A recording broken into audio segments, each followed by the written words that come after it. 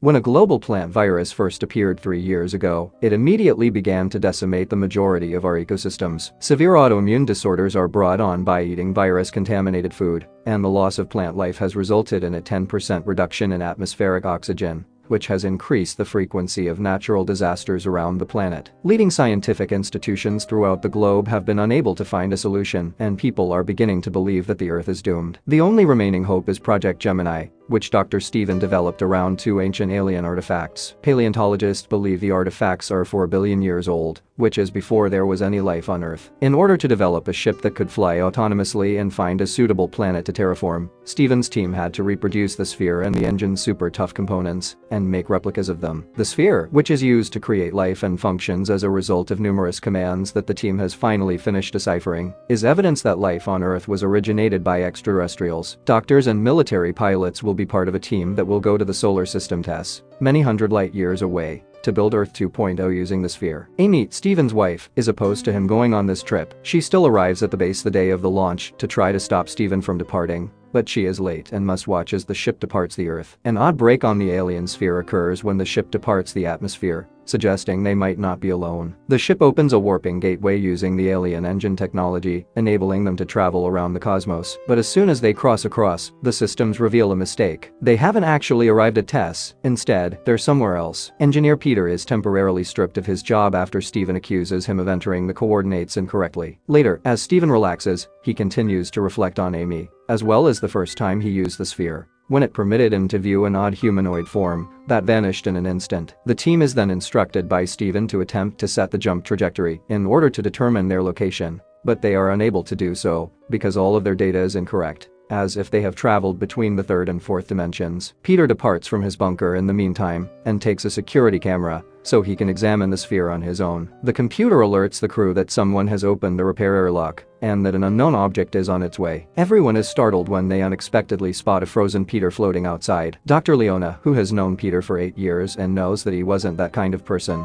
refuses to accept Dr. David's theory that Peter stopped things because he couldn't bear to live with his error. She is reprimanded by Stephen for sobbing over the villain who has brought about humanity's demise, and is given Peter's responsibilities moving forward. Later, David reveals that after his daughter passed away, he also considered ending things, but decided to try to be of help. He's feeling worthless again now that the assignment is complete, but Stephen assures him that they will find a solution. The spacecraft then encounters a planet with volcanic rock. Despite the lack of oxygen, the outer environment is not hostile, so they would simply need breathing masks. Stephen, who is ready to land since he believes it's the ideal choice to carry out their plan, is stopped by Captain Ryan, pointing out that since they hadn't conducted a thorough inspection of the planet yet, Stephen is carelessly endangering the crew's safety. However, Stephen doesn't give a damn and reminds everyone that he is in charge here. Officer Richard will remain aboard the mothership while the squad departs on a shuttle. The braking thrusters must be used in order to halt the shuttle's descent as soon as it approaches the planet and encounters a fierce storm. Although it will exhaust all of their fuel and prohibit them from turning around, it is their only hope of surviving. The crew drops out as the shuttle touches down, and Stephen dreams of the time he gave Amy a bracelet crafted from a specific piece of the ancient sphere, trying to connect the two things that meant the most to him. The group awakens a little while later and resumes their job right away. Although there hasn't been any serious damage to the shuttle, they are stuck because of limited fuel. Stephen doesn't see a problem with this because they were there to remain for 4 years, and even if they didn't land where they planned to, he is confident that they can use one of the enormous caves as a dome to launch the sphere from. A strange ooze begins to fall from the walls in the shuttle's secret passageways. When Richard checks the other rooms in the mothership, he discovers this goo as well as the missing camera. Once everyone is dressed appropriately, the crew transports the sphere to the closest cave and successfully activates it there. Then they go back to the shuttle to start gathering data, but Ryan stops them and declares martial law has been declared in the station. He presents some documents Richard provided him, while the physicians were at work in order to justify his choice. In order to protect himself from accusations of faults in the future, Peter recorded a video of himself inspecting the sphere. He notices something moving in the shadows when he opens the engine door. It suddenly jumps on him, kills him, and throws him out of the ship. The shape of this thing can't be captured by the camera, but Richard claims that after reviewing all the film, he has determined that it has been with them ever since they left Earth, since it entered the sphere like the Trojan horse. It most likely was the reason for the jump's failure, but it is no longer on the mothership. Instead, it has descended to the planet with the shuttle. Richard is able to find it because the alien interferes with the electromagnetic field, which accounts for the poor recording. David abruptly interrupts the conversation because he has discovered something strange about the system. The sphere is currently running a different program than the one they uploaded. Ryan prevents Steven from returning to the sphere by telling him that he won't allow him to let any longer, and by accusing him of concealing secrets. Ryan says that Richard also discovered video of Steven spotting that strange shape months earlier on Earth, indicating that he was aware of the threat, but failed to alert anyone, making Peter's demise his responsibility. Steven is offended by this charge and rushes out of the room, remembering all the effort he and David put into this project. Due to his ongoing grief, Steven wasn't sure if David should have accompanied them, but David persuaded him he was alright, and wanted to improve the planet to stop other children from passing, just like his daughter did. A short while later, Steven runs into David and invites him to sneak out via the airlock with him to check on the sphere. When Steven reminds David of his daughter and the future of the Earth, David is persuaded to defy Ryan, even though he first doesn't want to. As soon as they arrive at the cave, they discover that someone changed the settings, causing the sphere to produce an alien life form more quickly than it did life on Earth. David begs Steven to leave and talk to everyone,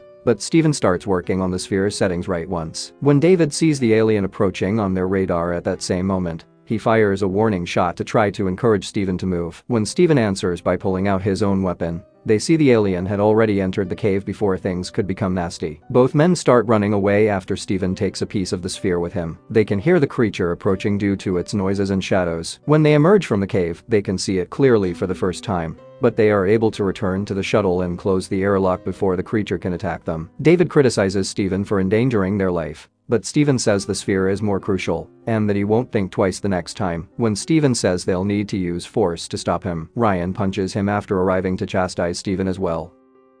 The crew is abruptly alerted by the computer that the integrity of the module has been violated. Leona leaves her room to investigate the problem and discovers a lot of goo in the hallway, before being abruptly yanked back into another location. Frank is the one who tells her that the alien has broken through the bottom deck and is currently inside the lander. The pair moves cautiously toward the lab's hiding place, as it becomes increasingly difficult to breathe. The lights dim, and a peculiar noise can be heard emanating from behind the plant units in a split second. This indicates that the alien is present, so Frank forces Leona to leave the room. As she exits the room and heads down the hallway, she overhears Frank's screams as the alien suffocates him. Ryan yells at Steven for bringing the alien back with him, as Leona meets with the rest of the team in the control room and informs them of what transpired. They lost touch with Richard and were unable to see the rest of the ship due to the creature's hole in the hull, damage to the generator, and malfunctioning cameras. Since it's his fault, Steven offers to go and reconnect everything, since there is no other option. However, doing so would be extremely challenging if they can't find the creature. Steven carefully approaches the generator while carrying a weapon and succeeds in re-establishing communication. The moment Steven tries to leave, he starts hearing those noises. The team can now track the alien and warns him that it is close by. Fortunately, Ryan acts quickly and uses a metal rope to haul the man back into the control room. The group then decides on a strategy to smoke the alien out of the ship. Leona opens the airlocks and lab door, while Steven waits outside to serve as bait, running to a different room to hide when the alien emerges. Richard tries to start the engine to burn it out,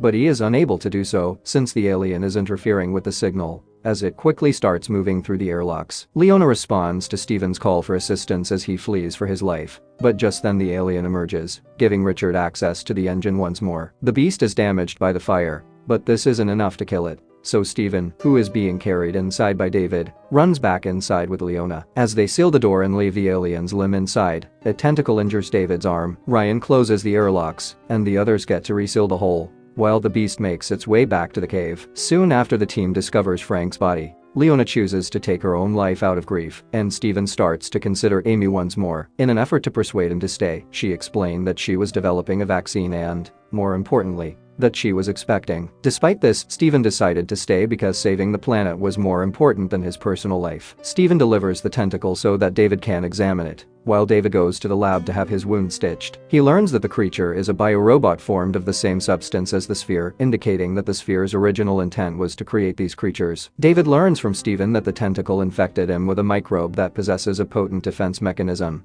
making his blood the only source of a vaccine that can save Earth.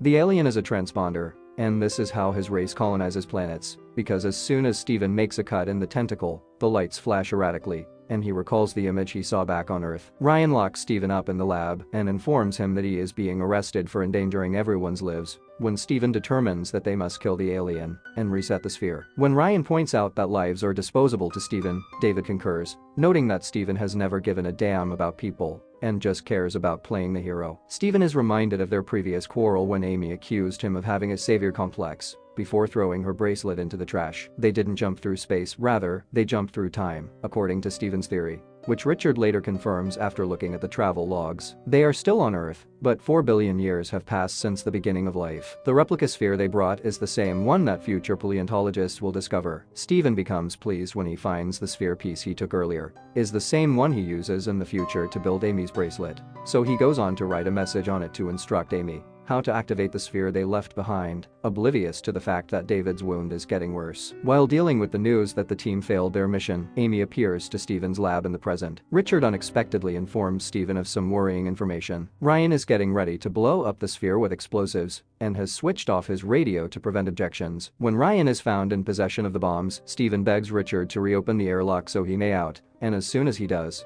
he starts outlining how they can come up with a better scheme. A shot that suddenly kills Ryan during their chat is fired by David, who had fled via the airlock and had become insane due to the illness. Making him believe the alien has picked him to assist makes everything right, because humans are a sphere malfunction. To divert David, Steven hurls Leona's Rubik's Cube at the wall. Steven then shoots David, causing him to flee wounded. The bomb is then set off, and Steven exits the building to fire a flare to attract the alien's attention. David opens fire on Steven as he runs down the hallway and forces him into hiding. Steven manages to chase David to the control room and locks it up there. That instant, the alien enters through the broken door and comes up to Steven, who uses a rapid shot to knock it away. As Steven starts to flee, the alien pursues him. When Steven eventually returns to the control room, he runs into David, who tries to kill him. The arrival of the alien, who stops the beast's progress by killing him first, gives Steven the opportunity to escape the shuttle just before the bomb detonates and ends the beast's life. After briefly falling asleep outside, Steven is roused when Richard tries to make touch with anyone still alive. Steven instructs Richard to wait back while he goes back to the cave to use the sphere, since the storm is too intense for him to come and help him. Amy locates her bracelet once more in the present and, after finally reading the message, activates the sphere with it. The couple then reconnect in a fusion of the past and Steven rushes to give his wife the vaccine's recipe